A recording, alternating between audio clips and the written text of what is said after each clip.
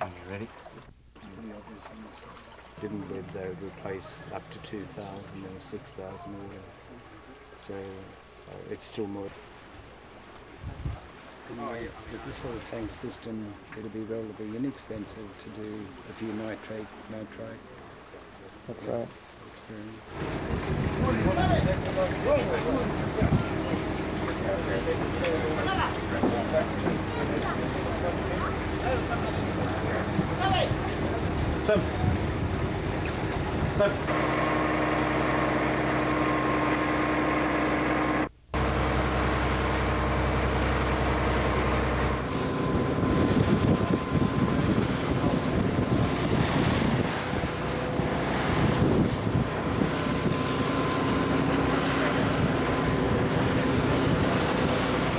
In Fiji, since the end of 1984, we've been interested in an assessment of our natural stocks of giant clams.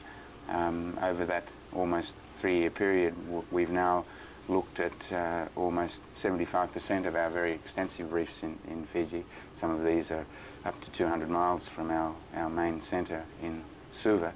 And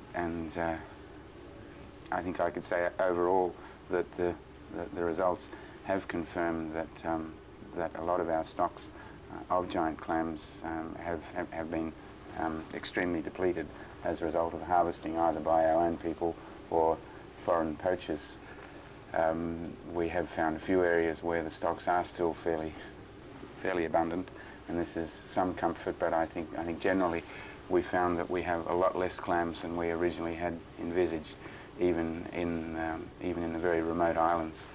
One thing that we also did in these surveys was to spend a lot of time looking at the size structure of the clam stocks in the areas that we surveyed. We spent a lot of time, in fact, measuring on the bottom a large number of clams, normally 100 or more at each site.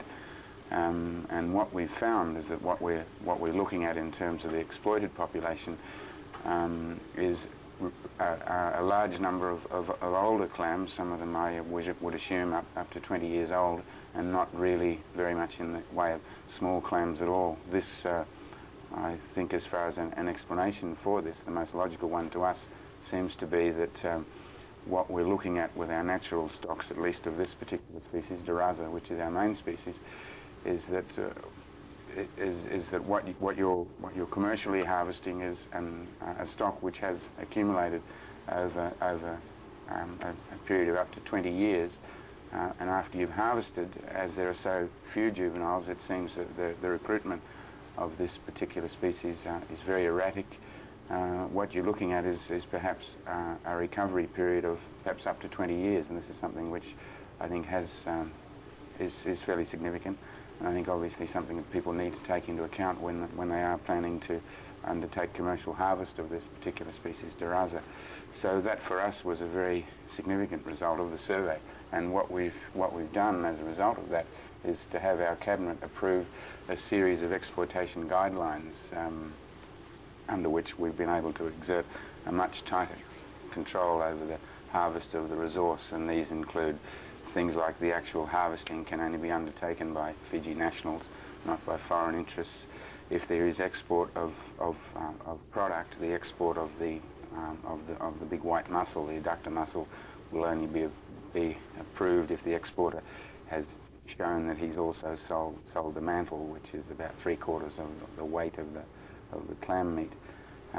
Things such as this, we've also encouraged any of the commercial operators to look for other uses for the shell and so on. It seems to be operating fairly successfully, and in fact, since we've instituted these series of exploitation guidelines, there's been a big reduction in the export of clams, and I think we have now stabilised the situation as far as commercial exploitation is concerned. In the course of our survey work, we also found that the largest species of clam, gigas, has probably only in the last 15 years become extinct in Fiji, and we have been very interested, I think for several reasons, in the possibility of reintroducing this species. So what we've done with the support of our our friends at James Cook University in North Queensland, who have been very successfully culturing gigas on a fairly large scale. We've been able to arrange for them to ship seed to us. Since then we've kept it in a quarantine situation on a quarantine island, which we have in our country, and we hope eventually to be able to use that stock either as the source of perhaps some farming operations in the future, but also certainly for reseeding some of our reefs where this species of clam has become extinct in recent times.